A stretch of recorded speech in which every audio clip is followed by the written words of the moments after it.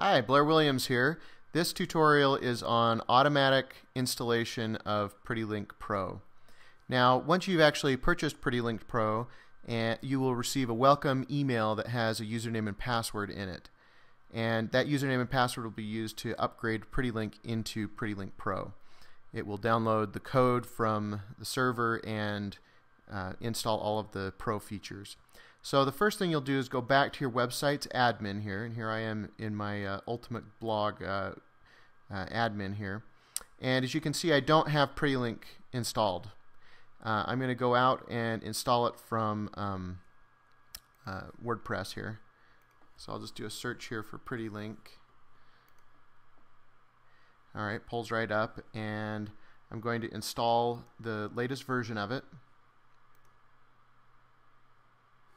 and activate it. Okay, now obviously if you already have PrettyLink installed, you can skip this step. But now we're going to go down to the PrettyLink menu to the PrettyLink Pro menu item. Alright, and you enter the username and password that you got in your email into these fields.